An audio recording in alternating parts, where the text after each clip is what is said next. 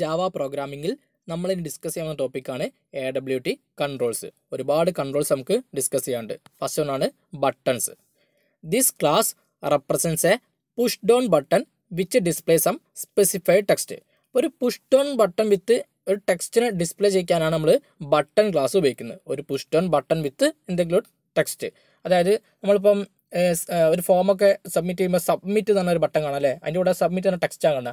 അതുപോലെ തന്നെ save, clear, go to, അങ്ങനെ ഒരു ടെക്സ്റ്റ് വിത്ത് ഒരു പുഷ് ഡൗൺ ബട്ടൺ നമ്മൾ ഡിസ്പ്ലേ ചെയ്യാൻ നമ്മൾ ബട്ടൺ ക്ലാസ് ഉപയോഗിക്കുന്നത്.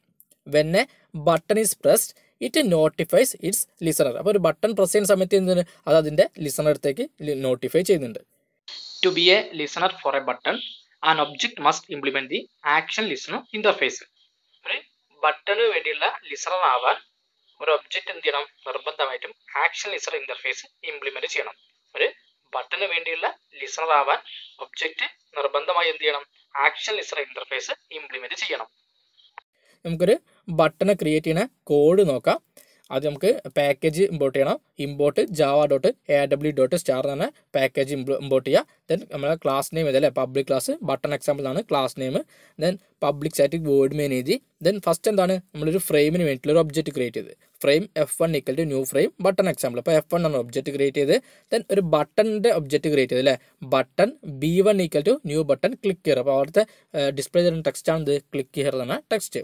ദെൻ നമുക്ക് ആ ബട്ടണ് ബൗണ്ടറി സെറ്റ് ചെയ്ത് അല്ലേ, ഇപ്പോൾ 80, 200, 80, 50 ആണ് നമ്മൾ ബൗണ്ടറി വാല്യൂ സെറ്റ് ചെയ്ത് കൊടുത്ത്.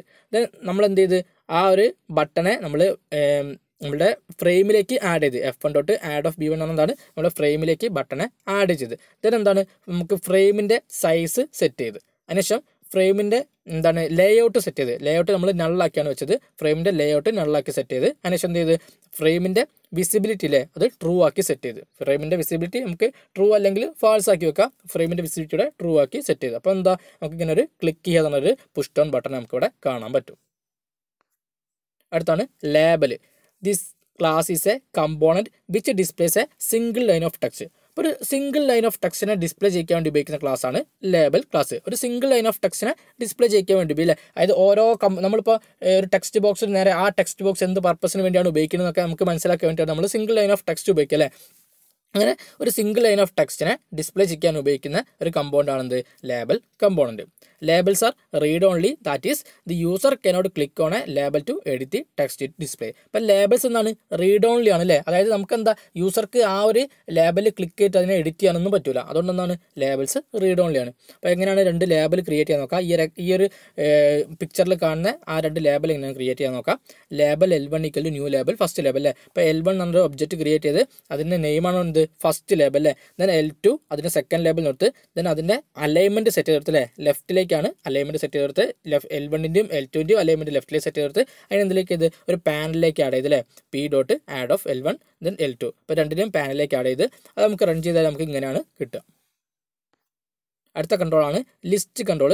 This class is A component which displace A list of string. അപ്പോൾ ഒരു ലിസ്റ്റ് ഓഫ് സ്ട്രിങ്ങിനെ ഡിസ്പ്ലേ ചെയ്യാൻ വേണ്ടി ഉപയോഗിക്കുന്ന കമ്പോണൻ്റ് ആണ് list class. The list is സ്ക്രോളബിൾ if നെസറി. നമുക്ക് വേണമെങ്കിൽ സ്ക്രോളബിൾ ലിസ്റ്റ് നമുക്ക് ആവശ്യമുണ്ടെങ്കിൽ നമുക്ക് സെറ്റ് ചെയ്യാൻ പറ്റും.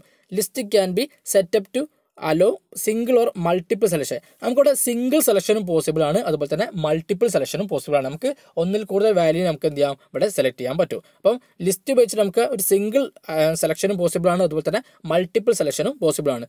അപ്പം നമുക്ക് മൾട്ടിപ്പിൾ സെലക്ഷന് വേണ്ടി നമുക്ക് സെറ്റ് മൾട്ടിമോഡ് എന്നൊരു ഫംഗ്ഷനൊക്കെയാണ് ഉപയോഗിക്കുന്നത്. അപ്പോൾ ആദ്യം നമുക്ക് ലിസ്റ്റിൻ്റെ ഒബ്ജക്റ്റ് ക്രിയേറ്റ് ചെയ്യുക. L എന്നാണ് ഒബ്ജക്റ്റ് ക്രിയേറ്റ്, അതിലേക്ക് എന്ത് ചെയ്താൽ ഐറ്റത്തിന് ആഡ് ചെയ്യാണ്. L.add എന്നാണ് ഐറ്റത്തിന് ആഡ് ചെയ്ത് അതിനുശേഷം എന്ത് ചെയ്യുക നമുക്കിപ്പോൾ മൾട്ടിമോഡ് അല്ലേ, മൾട്ടിപ്പിൾ ഐറ്റംസ് സെലക്ട് ചെയ്യണമെങ്കിൽ മൾട്ടിമോഡ് നമ്മൾ ട്രൂ ആക്കി വെക്കണം. അങ്ങനെ set L1.L. Set multimode of true എന്ന് പറഞ്ഞാൽ നമുക്ക് മൾട്ടിപ്പിൾ ഐറ്റത്തിന് നമുക്ക് സെലക്ട് ചെയ്യാൻ പറ്റും. അടുത്താണ് check box. This class represents A GA check box with a textual ലാബിൽ. അപ്പോൾ ഒരു ചെക്ക് ബോക്സ് വിത്ത് ഒരു ടെക്സ്റ്റൽ ലാബിനെ ഡിസ്പ്ലേ ചെയ്യാൻ നമ്മൾ ചെക്ക് ബോക്സ് എന്ന ഒരു ക്ലാസ് ഉപയോഗിക്കുന്നത്. നമ്മൾ ഒരു ചെക്ക് ബോക്സ് വിത്ത് ഒരു ടെക്സ്റ്റൽ ലാബിനെ ഡിസ്പ്ലേ ചെയ്യാൻ നമ്മൾ ചെക്ക് ബോക്സ് എന്ന ക്ലാസ് ഉപയോഗിക്കുക. The cheque box maintains A Boolean state indicating whether it is checked or not. അപ്പോൾ ചെക്ക് ബോക്സ് എന്ത് ചെയ്യുന്നുണ്ട്, ഒരു ബൂളിയൻ സ്റ്റേറ്റിനെ മെയിൻറ്റെയിൻ ചെയ്തിട്ട്, അതായത് ആ ചെക്ക് ബോക്സ് ചെക്ക് ചെയ്തിട്ടുണ്ടോ ഇല്ല എന്നൊക്കെ മനസ്സിലാക്കാൻ വേണ്ടി ഇൻഡിക്കേറ്റ് ചെയ്യാൻ വേണ്ടി എന്ത് ചെയ്യുന്നുണ്ട്, ഒരു ബൂളിയൻ സ്റ്റേറ്റിനെ അവിടെ മെയിൻറ്റെയിൻ ചെയ്യുന്നുണ്ട്. If a checkbox is added to a checkbox group, it will behave like a radio button. അപ്പോൾ നമ്മൾ ഈ ഒരു ചെക്ക്ബോക്സ് ഗ്രൂപ്പിലേക്ക് ആഡ് ചെയ്യുകയാണെങ്കിൽ അത് റേഡിയോ ബട്ടൺ പോലെയാണ് എന്ത് ചെയ്യുക, ബിഹേവ് ചെയ്യുക. നമ്മളെ ചെക്ക്ബോക്സ് ഗ്രൂപ്പിലേക്കാണ് ആഡ് ചെയ്യുന്നതെങ്കിൽ അത് എങ്ങനെയാണ് ബിഹേവ് ചെയ്യുക, റേഡിയോ ബട്ടൺ ബിഹേവ് ചെയ്യുമ്പോഴാണ് ബിഹേവ് ചെയ്യുക. റേഡിയോ ബട്ടൺ എങ്ങനെ ബിഹേവ് ചെയ്യുന്നത്, നമുക്ക് അറ്റ് എ ടൈമിൽ ഒരൊറ്റ സിംഗിൾ വാല്യൂ മാത്രം എന്ത് ചെയ്യാൻ പറ്റുള്ളൂ, നമുക്ക് സെലക്ട് ചെയ്യാൻ പറ്റുള്ളൂ. ഫോർ എക്സാമ്പിൾ ഇപ്പോൾ ജെൻഡറൊക്കെ സെലക്ട് ചെയ്യുകയാണെങ്കിൽ മെയിൽ, ഫീമെയിൽ, ട്രാൻസ് നോക്കാം അല്ലേ. അപ്പോൾ ഏതെങ്കിലും ഒരൊറ്റ ഒന്ന് മാത്രം എന്ത് ചെയ്യാൻ പറ്റുള്ളൂ, അറ്റ് എ ടൈമിൽ നമുക്ക് സെലക്ട് ചെയ്യാൻ പറ്റുള്ളൂ. Checkbox 1 equal to new checkbox of C++ അല്ലേ. അപ്പോൾ അവിടെ C++ പറഞ്ഞ ഒരു ചെക്ക്ബോക്സ് വരാൻ വേണ്ടി ഒരു സ്റ്റേറ്റ്മെൻറ്റ് കൊടുത്ത് രണ്ടാമത്തെ സ്റ്റേറ്റ്മെൻറ്റ് കൊടുത്തു അല്ലേ. അവിടെ നമ്മൾ എന്ത് ചെയ്ത് അവിടെ ചെക്ക്ബോക്സിൻ്റെ ചെക്ക് മാർക്ക് എന്താണ് നമ്മൾ ട്രൂ ആക്കി കൊടുത്തു അല്ലേ. അതായത് നമ്മൾ ആ ഒരു ബൂളിയൻ സ്റ്റേറ്റ് എന്താക്കി നമ്മൾ ട്രൂ ആക്കി വെച്ച്, ആ ട്രൂ ആക്കി വെച്ചാൽ എന്താ അവിടെ ടിക്ക് മാർക്കാണ് ഓട്ടോമാറ്റിക്കലി വരിക. അടുത്താണ് choice. This class represents A drop down list of strings similar to A list in terms of functionality but displayed differently. അപ്പോൾ എന്താണ് ഒരു ഡ്രോപ്പ് ഡൗൺ ലിസ്റ്റിനെ റെപ്രസെൻറ്റ് ചെയ്യാൻ നമ്മൾ ചോയ്സ് തന്നെ ക്ലാസ് ഉപയോഗിക്കുക. ഡ്രോപ്പ് ഡൗൺ ലിസ്റ്റ് അല്ലേ, അത് ഡ്രോപ്പ് ഡൗൺ ലിസ്റ്റ് എന്താണ്, നമ്മളെ ലിസ്റ്റ് പോലെ തന്നെ നമ്മൾ സിമിലർ ആണല്ലേ. നമ്മൾ മുമ്പ് പഠിച്ച ലിസ്റ്റ് പോലെ സിമിലർ ആണെന്ത് ഈ ഒരു ചോയ്സും. പക്ഷേ എന്താണ് അത് ഡിസ്പ്ലേ ചെയ്യുന്നത് ഡിഫറെൻ്റ് ആയിട്ടാണ്. അപ്പം ഈ ലിസ്റ്റ് പോലെ തന്നെ സിമിലർ ആയിട്ടുള്ളതാണ് എന്ത് ചോയ്സ്, അതായത് ഫംഗ്ഷനാലിറ്റി സിമിലർ ആണ്, പക്ഷേ ഡിസ്പ്ലേ എന്തായിരിക്കും, ഡിഫറെൻ്റ് ആയിട്ടായിരിക്കും. Only one item from the list can be selected at one time and the currently selected element is displayed. Select ചെയ്ത എലമെൻറ്റ് ഡിസ്പ്ലേ ചെയ്യിക്കാൻ കഴിയും. അതുപോലെ എന്താണ് നമുക്ക് അറ്റ് എ ടൈമിൽ ഒറ്റ എലമെൻറ്റിനെ മാത്രം എന്ത് ചെയ്യാൻ പറ്റുള്ളൂ, നമുക്ക് സെലക്ട് ചെയ്യാൻ പറ്റുള്ളൂ. ചോയ്സിൻ്റെ കേസിൽ അറ്റ് എ ടൈമിൽ ഓൺലി വൺ എലമെൻറ്റ് മാത്രം എന്ത് ചെയ്യാൻ പറ്റുള്ളൂ, നമുക്ക് സെലക്ട് ചെയ്യാൻ പറ്റുള്ളൂ. അപ്പോൾ നേരത്തെ കേസ് ലിസ്റ്റിൻ്റെ കേസ് എന്താണ്, നമുക്ക് മൾട്ടിപ്പിൾ സെലക്ഷൻസ് ഒക്കെ അലോഡ് ചെയ്യുന്നത്. എന്നാൽ ഇവിടെ അറ്റ് എ ടൈമിൽ ഒറ്റ എലമെൻറ്റിനെ മാത്രമേ സെലക്ട് ചെയ്യാൻ പറ്റുള്ളൂ. ആ സെലക്ട് ചെയ്ത എലമെൻറ്റിനെ നമുക്ക് എന്ത് ചെയ്യാൻ പറ്റും, അവിടെ ഡിസ്പ്ലേ ചെയ്ത് കാണാനും പറ്റും. എങ്ങനെയാണ് നമുക്ക് ചോയ്സിലേക്ക് എലമെൻസിനെ ആഡ് ചെയ്യാൻ നോക്കാം. Choice equal to new choice, then C.add item എന്നിട്ടാണ് എന്ത് ചെയ്യുക, നമുക്ക് എലമെൻസിനെ ഇതിലേക്ക് ആ ചോയ്സിലേക്ക് ആഡ് ചെയ്യുന്നത്. അടുത്താണ് text field. This class displays a single line of optionally editable text. അപ്പോൾ നമുക്കൊരു എഡിറ്റബിൾ ടെക്സ്റ്റിനെ ഒരു single line of editable ടെക്സ്റ്റിനെ display ചെയ്യാൻ നമ്മൾ ടെക്സ്റ്റ് ഫീൽഡ് തന്നെ ആ ഒരു ക്ലാസ് ഉപയോഗിക്കുക. അപ്പോൾ ടെക്സ്റ്റ് ഫീൽഡ് എന്ന ക്ലാസ് ഉപയോഗിച്ചിട്ടാണ് എന്ത് ചെയ്യുക, നമ്മളൊരു സിംഗിൾ ലൈൻ ഓഫ് എഡിറ്റബിൾ ടെക്സ്റ്റിനെ നമ്മൾ ഡിസ്പ്ലേ ചെയ്യുക. This class inherits several methods from text compound. അപ്പോൾ ടെക്സ്റ്റ് കമ്പൗണ്ട് എന്ന ക്ലാസ്സിൽ നിന്ന് ഒരുപാട് മെത്തേഡിന് എന്ത് ചെയ്യുന്നുണ്ട്, ഇൻഹെറിറ്റ് ചെയ്യുന്നത്. This is one of the most commonly used compound in the AWT. ഇപ്പോൾ AWTയിൽ ഉപയോഗിക്കുന്ന അതായത് ഒരുപാട് നമ്മൾ കോമൺ ആയിട്ട് ഉപയോഗിക്കുന്ന കമ്പോണൻ്റ് ആണെന്ത് ടെക്സ്റ്റ് ഫീൽഡ് അല്ലേ. നമ്മൾ ഒരു എല്ലാ പർപ്പസിനും വേണ്ടി ഉപയോഗിക്കുന്ന ഒരു കമ്പോണ്ടാണ് ടെക്സ്റ്റ് ഫീൽഡ് എന്ന് പറയുന്നത്. എങ്ങനെയാണ് ടെക്സ്റ്റ് ഫീൽഡ് ക്രിയേറ്റ് ചെയ്യുക, text field TXT1 equal to new text field. രണ്ട് ടെക്സ്റ്റ് ഫീൽഡാണ് ഇവിടെ നമ്മൾ ഡിഫൈൻ ചെയ്യാൻ പോകുന്നത്. Text field TXT2 equal to new text, then TXT.set echo char അത് എന്താണ് സ്റ്റാർ ആക്കി കൊടുത്തത്. അതായത് നമ്മളൊരു യൂസർ നെയിം പാസ്വേഡ് എൻ്റർ ചെയ്യുന്ന ആ ഒരു ടെക്സ്റ്റ് ഫീൽഡാണ് ഇവിടെ ഡിഫൈൻ ചെയ്യുന്നത്. അപ്പോൾ നമ്മൾ പാസ്വേഡ് എൻ്റർ ചെയ്യുന്ന സമയത്ത് എന്ത് ചെയ്യും, നമ്മൾ വിസിബിൾ ആവാതെ ആ സ്റ്റാറിൻ്റെ രൂപത്തിൽ നമുക്ക് കാണാനാണ് നമ്മൾ എന്ത് TXT.set echo char ഓഫ് എന്താണ് സ്റ്റാർ എന്നാണ് കൊടുത്തത്.